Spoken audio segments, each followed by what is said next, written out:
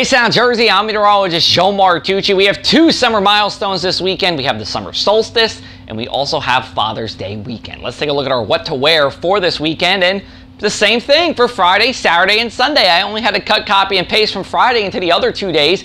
All summery weather, all summery gear for you, and you'll need the umbrella either for the beach or for a couple of thunderstorms on the mainland. Let's look at our 1 p.m. temperatures. We are in the 80s the further inland you go. Over Atlantic City, we're 75 degrees, where it's actually been the warmest today than it has been all week.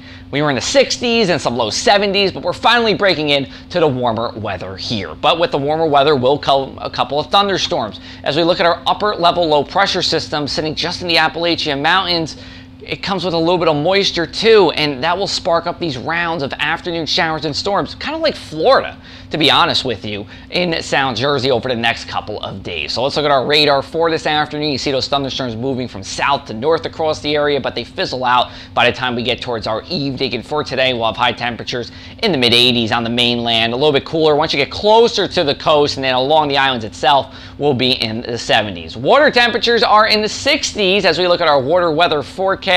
70s over in the Delaware Bay, but it's a beautiful day to head into the water. We have a low risk for rip currents and wave heights are low. Then for tonight, a couple of thunderstorms until about 10 o'clock or so, then we'll just clear out, but there will be a couple of areas of fog, just like we had last night into this morning as well. Temperatures are mild. Then as we go into Saturday and Sunday, again, on the mainland, scattered thunderstorms for both Saturday and Sunday, but we're dry along the shore because we have that southerly wind, which is a stabilizing sea breeze for us, and which will help to keep us dry here as we go into our summer solstice on Saturday. We have temperatures in the 80s again for the mainland, still in the 70s out the shore, a couple of 80s I'm sure will be around along the islands, but generally a pretty comfortable day for the beach with just a little bit of humidity. And then during the 5 o'clock hour, we have the summer solstice when the sun's rays are most directly over the Tropic of Cancer at 23.5 degrees north latitude. That means our longest day of the year for us and the day with the strongest winds.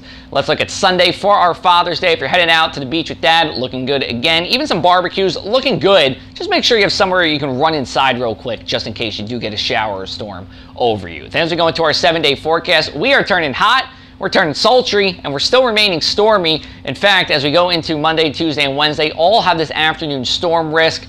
And then either late Wednesday into Thursday, there'll be a more significant system to come through the area. I don't think it's a complete washout either Wednesday night or Thursday, but just something to keep in mind of. Over at the shore, we introduced storm risk back into the forecast, and we will be talking about warmer temperatures there as well. Coming up at 6:30 tonight, a message for you, a programming note, as well as the full weekend forecast. You can also follow me on social media for the latest, Facebook and Instagram at JoeMartWX, Twitter at ACPressMartucci, or you can go to our website at thepressafac.com/weather.